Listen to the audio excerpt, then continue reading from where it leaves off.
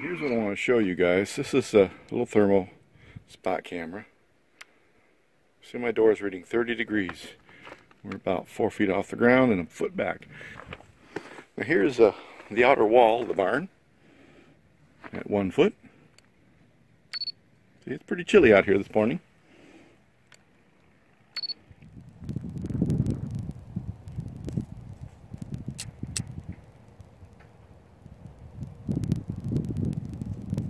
Now we're inside the building. This is my pole barn door.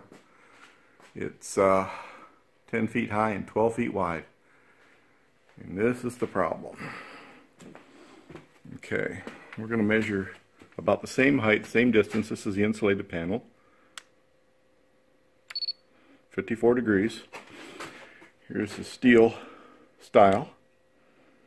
49 degrees. And over here another panel. 53 degrees. Now for kicks and giggles, this is an interior wall. You can see the mechanical thermometer there. And we're going to give it a spot read right there. 60 degrees. About 4 degrees difference.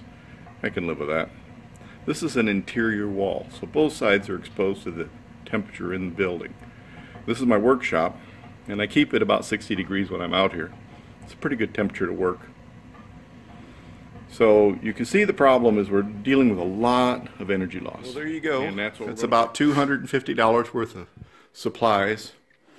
I have 11 cans of this expanding foam. I have a piece of aluminum strip. I have 4 sheets of 2-inch foam. And not quite enough of this 2 1/4-inch square. But the door itself has got 1.5 inch foam panels, which work reasonably well, but they're marginal as far as I'm concerned.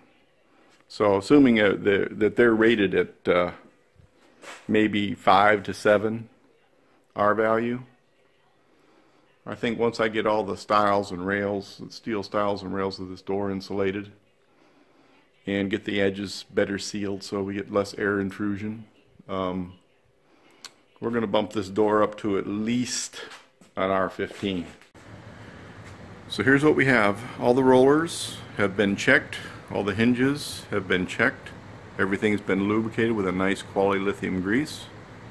They should serve very well. I should not have any issues with this door. Okay, I've established some dimensional lines. I have 144-inch wide door.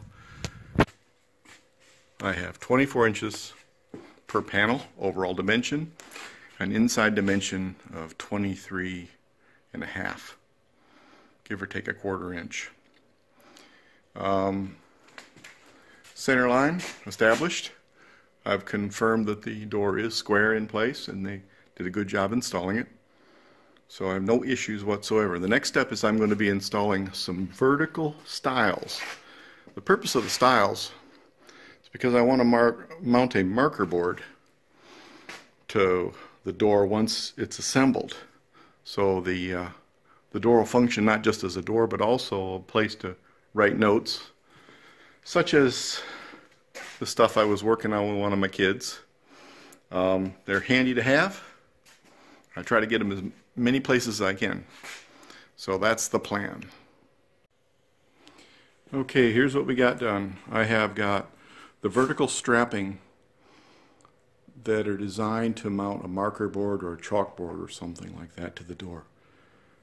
They're 2 foot long and they're exactly spaced so that once the foam is installed and I'm ready to install the marker board or chalkboard or whatever it is I'm going to do, I have my datum lines established.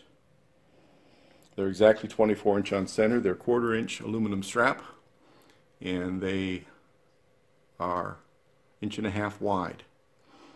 They're held in place right now with a construction adhesive just to stabilize them. Once the foam boards are installed and the foam's injected, they'll be well established and stable. More than adequate to carry the load that I'll be carrying on it, such as a marker board or something. Anyway, they're in. They're ready to go. And I'm pretty happy with the progress so far.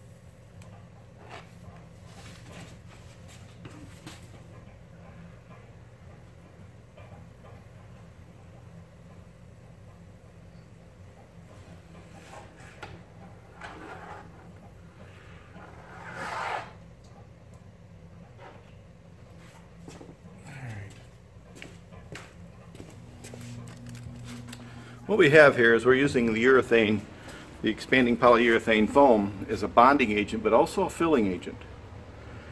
I've got a bead run along the bottom, up the first stile, and across. And I'm putting a lot more on, but this is all I need right now for this first panel. It's already been cut and fit. Now it's a function of getting it right.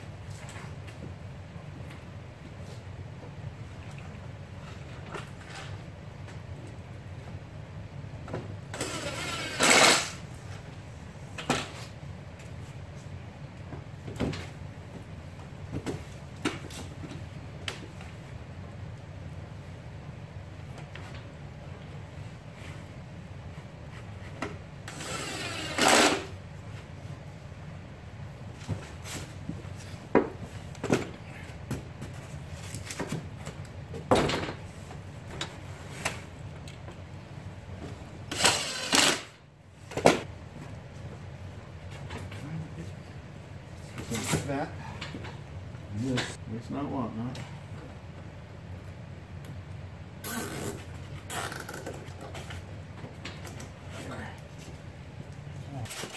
Make a note that I did a relief cut that coincides with that roller right down there.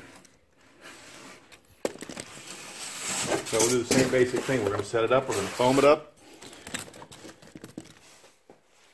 and then we're going to clamp it.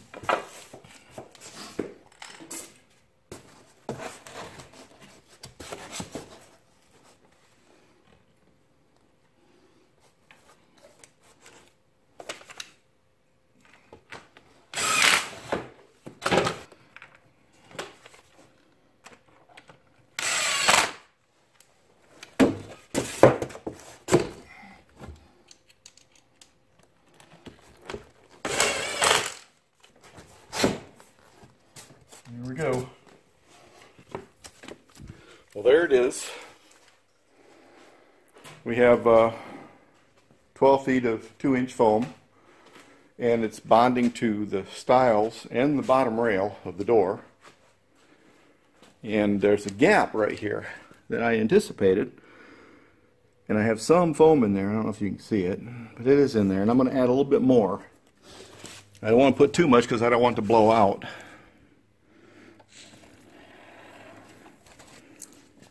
These are more like just a standoff so that as it expands, it'll stabilize that void. So later on I can come back and add some more to it without worrying about it blowing out on me. Just a little bit. There's plenty of room for expansion in there.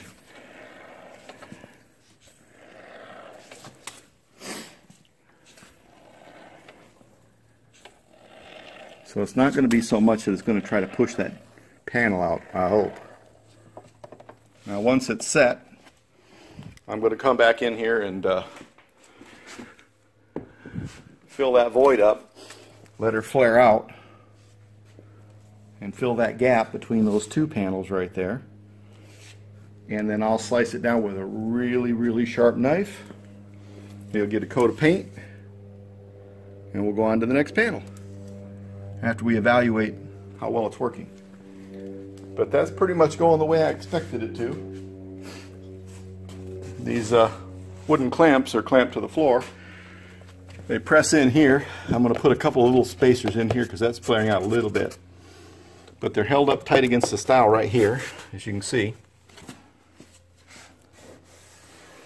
And then of course they're anchored to the hinge. So there you go. That's the first panel. Should work pretty well. The next clamping operation is going to be just an extension of what you're seeing here. I'll clamp here and here as I build up this next panel. But you'll see. Now once the panels are solidly in place, I'm going to finish them and put several coats of a good quality, well, I use probably latex kills. That's a pretty good paint. It should stick to the styrofoam pretty well. I've tested it on some and don't see any issues. The only thing I worry about is if we get flare out and this foam as it expands causes this urethane, or this styrene. I'm going to let this set overnight though to make sure that that urethane is fully cured. I don't want anything to disturb the bond. That's one, and well, that's 3/4 of a sheet of urethane per panel. So if everything goes as expected, I'll have enough to do the whole door without any issues, as long as I don't make some dumb mistake. And very shortly, I will have a fully insulated garage door that will look just absolutely stunning. And I still have to address how I'm going to get this seal up here in the corner. Because of the curve of that track, I have no idea what I'm going to do yet, but it'll come to me as I get there. Anyway, there it is, guys. It's a start. My first project, my first YouTube video. Tips, suggestions, ideas, comments, good, bad, or otherwise. I'm always open for it. And if you like what I've done here, subscribe, because I got a lot of interesting projects now that I'm finishing up this barn. Everything from machine tools to automobiles and maybe an airplane.